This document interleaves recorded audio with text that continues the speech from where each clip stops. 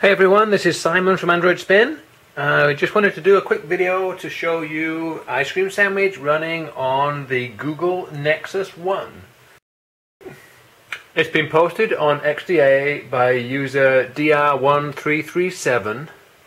It's actually taken from an Italian website. I'm not sure if he's related to it or not, but whoever it is, awesome job guys. I've created a thread on AndroidSPIN Forums where I've taken all the information I could find, translated it, done an update, posted the ROM. It's all there if you want to take a look. So you can see we're booted. The device is running Ice Cream Sandwich. We've got the Ice Cream Sandwich lock screen that I think you guys saw in the demo that Google gave. Some of you may have seen this already if you're running it on your devices. But I swipe across to unlock, and there we are. Ice Cream Sandwich. It's working, it's booting, it's running. I do not have data connection. There's no mobile networks, there's no Wi-Fi. They're still working on that. But I just thought I'd power it up, have a look around, see what it's like, and see if it does everything they claim it's supposed to do. So on the top we have Google search bar, so you can instantly get straight into your search. And in here you can select the categories or areas that you want to search through, messaging, your settings, calculator, email, browser, basically any of the applications I think that are on the phone. We have the launcher, takes you into your application list. I can't scroll through anything because I only have one page of applications in this demo that I loaded up. We have the widgets, so your widgets are now within your launcher, which makes it much easier. It's, you know, those that are familiar with Honeycomb, it's very similar to how Honeycomb works, but just much better. So I can scroll through the pages. You can see a little transition and animation effects as you scroll through the pages. I can take any of these widgets, drop them on the desktop. Oh, it's telling me there's no room. If I go back to the desktop, clock's already on there, so you get the idea. I can go into the applications, I can go into the dialer, but I don't have any contacts. You can see it's a really clean looking dialer, and you see the transition effects of the buttons, they kind of fade in and out as you press them.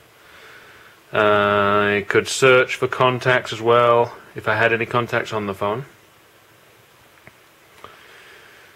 So what else can we do? I added a couple of widgets just onto the desktop, so you can see there we've got the bookmarks. Pretty cool. I can try and go into a bookmark. Obviously it won't load because I don't have any data connection. So this is the browser.